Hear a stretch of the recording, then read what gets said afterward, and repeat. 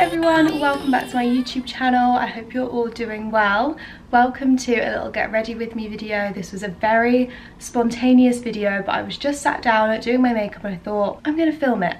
So here we are. I really hope you guys enjoy this video. This makeup look is something that I wear near enough every day, especially when I'm shooting. If I'm just popping out, obviously I'll go for something a bit lighter, but this has kind of been my go-to at the moment. There are some brand new products in here, so I'm very excited to share them all with you. But yeah, as I said, this was a very spontaneous video, so I hope the setup and everything works okay, and I hope you guys enjoy. Hi everyone, so here is my makeup free face. I'm going to start with popping on a little bit of SPF. I've done my skincare, so I just want to pop a little SPF on before we get started with my makeup. Obviously do this every single day. So the SPF that I use is just the Bondi Sands Face Factor 50. I really love this SPF. The moisturizers that I tend to use on a daily basis are the Ren ones, and they don't have an SPF in, so I always just like to use this one on my face and neck before popping on any makeup. The reason I like it so much is because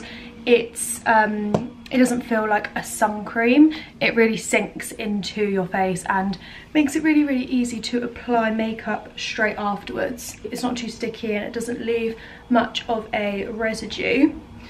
So hairband on, I can get started with my makeup. So hair out of my way, I am going to get started. First thing I'm going to do obviously is prime. So I have been using this primer recently. I usually always use the Bobbi Brown vitamin enriched face cream, which is like a mix between a primer and a moisturizer, but I recently got sent this one from Hourglass, and this is the Vanish primer, airbrush primer it says, and wow, this is incredible, and this is really incredible. I'm going to pop a little bit on. You do not need much at all. I used this for the first time a few weeks ago and was just so impressed with the results. It really does keep my makeup on all day long. Now this is quite a mattifying primer, so the Bobbi Brown vitamin enriched face cream, because it's a mixture between a primer and a moisturizer, it's a little bit more hydrating, leaves your face feeling a little bit more dewy, whereas this primer kind of leaves more of a film. It reminds me of the Benefit Professional that I used to use a few years ago. It's got that kind of texture to it, which I don't mind. My skin is naturally quite oily, so having something that's a bit more mattifying doesn't really bother me too much. So keeping with the Hourglass theme, I'm going to use my Hourglass foundation stick. I've got this in shade Natural. I'm not wearing any tan or anything, so this works really quite well with my skin tone at the moment. But if I do wear tan, I like to go for something darker, and I'll normally wear either the Too Faced Born This Way foundation or the YSL foundation. I can't remember what it's called. So I have both of those in a darker shade, so I'm trying to keep my skin free of tan as much as I can at the moment. I was actually going to wait to film this video when my skin was a little bit better, but as I said, this was just spontaneous, and I thought, what is the point in waiting until my skin is better? I might as well just do this now. As you can see, this foundation blends so nicely. I'm just using my Real Techniques Expert Face Brush, which I have used for years to do my foundation. I really love the finish of this foundation stick as well. I'd heard really good things about it before I tried it, but I wasn't expecting too much. But I'm so impressed with these Hourglass products. I know they are expensive, they're not kind of cheaper drugstore products, but in my opinion they are worth it, and I will definitely be repurchasing for myself once they run out. So obviously always bring my foundation all the way down to my neck, hence why there's a little bit on my dressing gown. That has blended so nicely, and now I'm just going to go in with the concealer, obviously again from Hourglass, and this is in shade Sepia. I really love the consistency of this. It's on such a thick brush as well, which is really good for the eye area. Not so good if you want to use it a bit more specifically around the face. But I just pop a line there, line up here, and then I also do just to get a little bit more contouring around the mouth. And then I blend this in with a beauty blender. This is just a Real Techniques one. I just find that's the easiest way for me to get my concealer exactly where I want it. I find a brush kind of just moves it around too much and doesn't press it in to especially the eye area as much as I would like. But these three Hourglass products together, the primer, the foundation and the concealer, are just, they create a really, really flawless base that is going to last you all day long.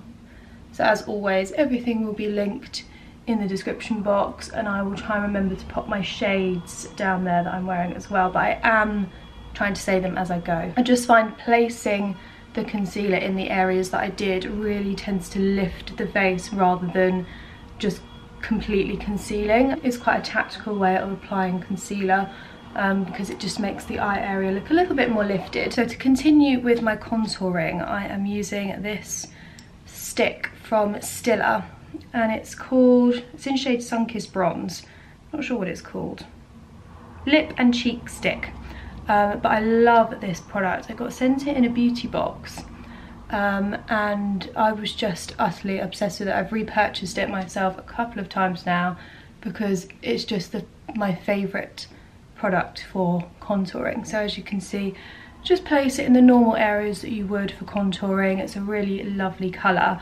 And you'll see in a second how well it blends out. So I just use my beauty blender again, just kind of press the product really deeply into my face, but look at that colour, really, really beautiful. It just makes such a difference. And then I will bronze a little bit on top of this because I do love to be bronzed. And of course you can just apply as much or as little of this as you want. You can go a little bit heavier. Sometimes I do if I've been wearing a little bit more of like an evening or a glam look, I'll go a little bit darker and a bit heavier on the product. So I get a bit of a harsher contour, but just for kind of everyday, day-to-day makeup, the amount that I've applied is just right.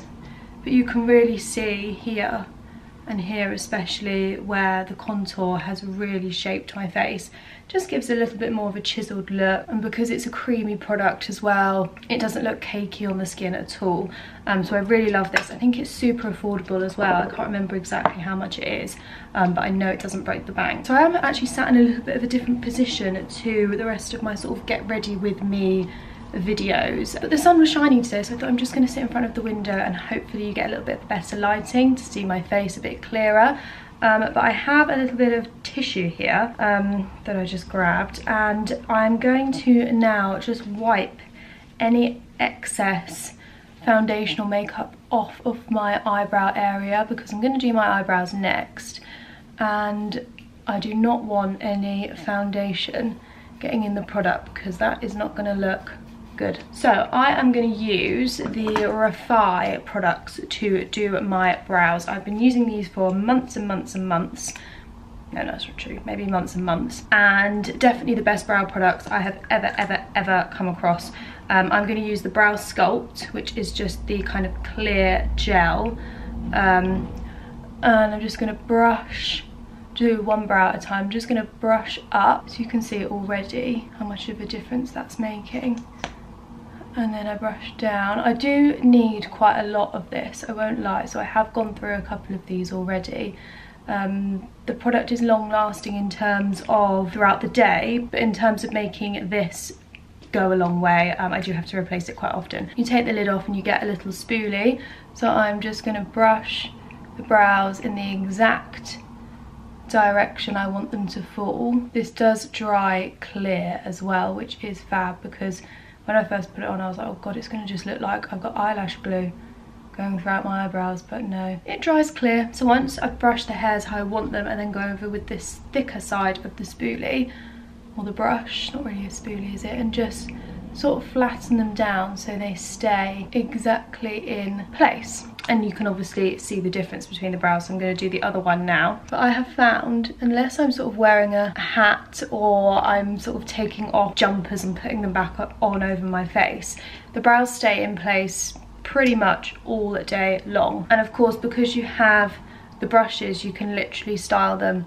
however you want. If you want them a bit more upright or you want them a bit more natural than I have them, it's very, very easy to just push the hairs wherever you'd like them. This brow is always so much better, and it's so much more, what's the word? What is the word I'm looking for? This is gonna really get on my nerves. Not compliant. It is compliant, but it's not the word I'm looking for. Cooperative, so much more cooperative. It always does exactly what I want it to do. Whereas this one, not so much. Right, so brows are now sort of set in place. So I am now just going to quickly go over them with the Refy brow pencil. This is in shade medium. And I just use this extremely gently. I like to have the pencil quite long because I feel like it makes it a little bit more accurate. And I just literally really, really carefully and gently just fill in any gaps. Just go over the hairs slightly, very, very natural. I try and do longer strokes as well, as if I'm drawing in the hair rather than like colouring in. And I find that that makes things a little bit more natural. And then on the other side of this, there is a little spoolie to just brush out and sort of soften those lines that you've drawn. So now I'm going to move on to eyeshadow, and I'm using another Hourglass product. This is the Ambient palette. So this is a well-loved palette, so it's a little bit dirty, but these are the colours in it, and I just think they are beautiful. So I tend to use a mixture of these two lighter shades on the lid and then do a little bit of contouring with this top one here. I'm just going to use this Look Good, Feel Better. It's a Spectrum brush, tapered blending brush. I think it's from Spectrum, but as I said, just mixing those two lighter colours as like a base for the lid. And then I'm using this Real Techniques brush, which was a limited edition. It's number 203, but I literally got this about 3 or 4 years ago, but it is the perfect kind of fluffy brush for blending eyeshadow. So I just take a little bit of the darker brown in the corner of the lid and just really roughly work it through the crease. And it just creates a nice contour, very simple, quite natural as well. It's quite a natural colour, which is nice. And you don't have to be too neat with this at all, which I like. So as you can see, it just gives a little bit more shape to the eye. And I do like to just pop a small amount under the eyelid as well, the eye line, sorry. So that is the eyeshadow done. I'm also just going to use whatever is left on this brush, just take it down either side of my nose very, very lightly, just to give a slight contour on my nose, then just use my fingers to kind of rub it out so it's not too harsh. And that's literally all I do to contour my nose, just very, very simple. And I like how all the colours kind of match each other. I think it makes a more cohesive and natural looking contour.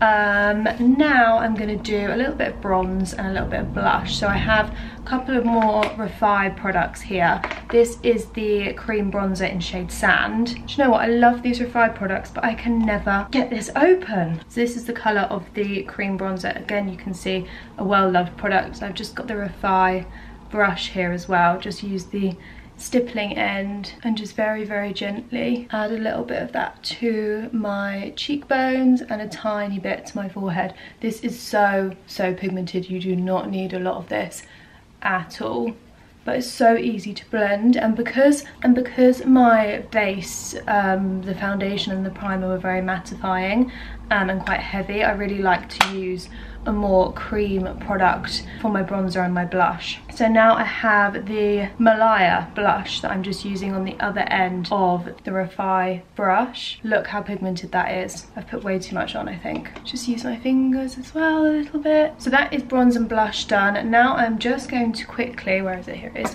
curl my lashes. I am going to wear some false lashes today, but only on the corners of my eyes, so I am going to pop some mascara on as well. So I just find it helps to give them a little curl. So because I am wearing false lashes, I'm not too bothered about what mascara I use. I've got this Sumptuous Knockout one from Estee Lauder, which is quite good, just a little mini one. But I'm just going to pop quite a small amount of mascara on. Don't want it to be too intense, but it just makes such a difference to have them curled, I think, especially if you're like me and got quite short lashes.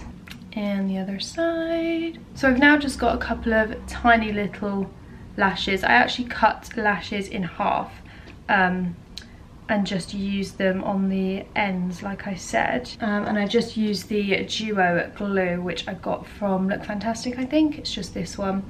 Very, very good. It helps them stay on all day long.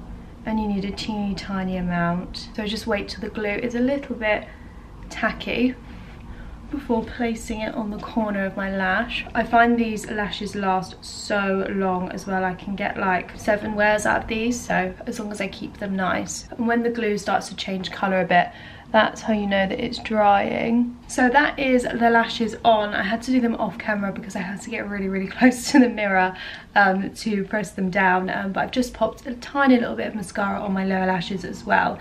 And I just find that this gives my lashes a real bit of volume. I'm just using the Refy highlight. This is the gloss highlighter in shade Topaz. Just popped a tiny bit on my ring finger and just adding this here at the very, very top of my cheekbone. But this is one of my favourite highlighters I've ever used. I really love that it's kind of got a brown tone to it rather than being kind of silvery or golden, and because it's so creamy, again, it just sits on the face so nicely. This would be such a great thing to wear just on holiday on your natural skin, I think. So as you can see, I've popped a bit on my cheekbones, tiny bit on my chin, end of my nose. I then pop a little bit right in the corner of my eyes, just as a little bit more of a sparkle and a shimmer. So to finish off, I'm going to do my lips, and I've used this lip pencil probably for about 3 or 4 years. It's just a plain Rimmel one, lasting finish, and it's in shade Tiramisu, and I just think it's the perfect nude shade. It's such a lovely colour, and I always go back to it. It's just such a beautiful colour. I'm then going to go over the top with the Typology tinted balm. It's in this beautiful nude colour again.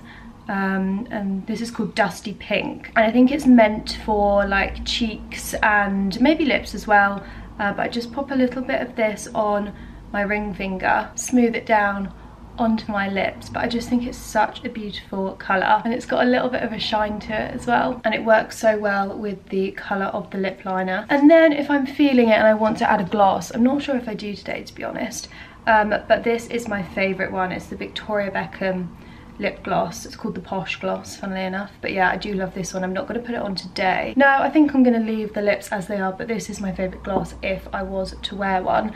And then last but not least, I'm going to finish off with a spray of my favourite face mist, the Omorovicza Queen of Hungry Mist. This just gives a real dewy finish to my face. So this is the finished makeup look. I hope you guys enjoyed seeing this. Some brand new products in here which I haven't really shared before, which is very exciting because I was definitely a creature of habit when it came to my makeup. But now I feel like I've really mixed it up a little bit, and I've got some fantastic products that I think work so well. So as I said, everything will be linked down below in the description box. Let me know if you guys have any beauty must-haves that you think I should try, and let me know if you have tried any of the products that I have used today and what you think of them. If you did enjoy this video, it would be amazing if you could give it a like, and if you're new to my channel, I would love it if you subscribed, and I will see you all very soon with another video. Bye.